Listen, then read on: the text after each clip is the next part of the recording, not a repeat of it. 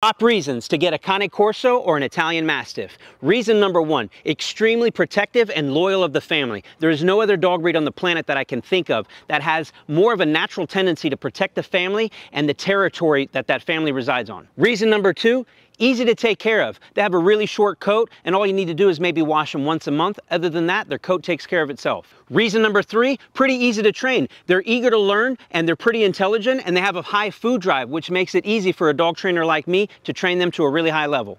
Reason number four, generally speaking, they're a pretty healthy breed with not too much inbreeding, at least not yet. Reason number five, due to their looks, their size, and just their overall structure, there is no other dog that I can think of that is more impressive and intimidating than a Cane Corso.